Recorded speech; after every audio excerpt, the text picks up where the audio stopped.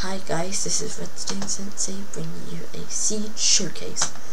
So this seed should include a ravine and a village. So if I just go ahead and create it, survival, creative I mean. So I'll just type in here, so the seed is survival with capital S. If you forget that, just read it in the description.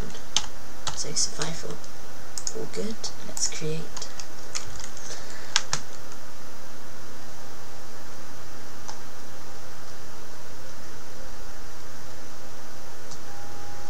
As you can see, I put it in Australian. Keep meaning to change that. It says marking your territory. So as you can see here, one ravine and a village there. I just show you the ravine. I haven't really explored this, so I'm going to have a quick explore. No, I don't think this is the world's greatest ravine. It's still good to start. I mean, 1, 2, 3, 4, 5, 6 iron there. Then you've got 1, 2, ooh, flying cow. It says 10 there in total. 11, 12, 13, 14, 15, 16. And then of course there's quite a bit more in there. 18, 19, 20, 21, 22, 23, 24. So as you can see, there's 30 plus iron in here. And that is the ravine.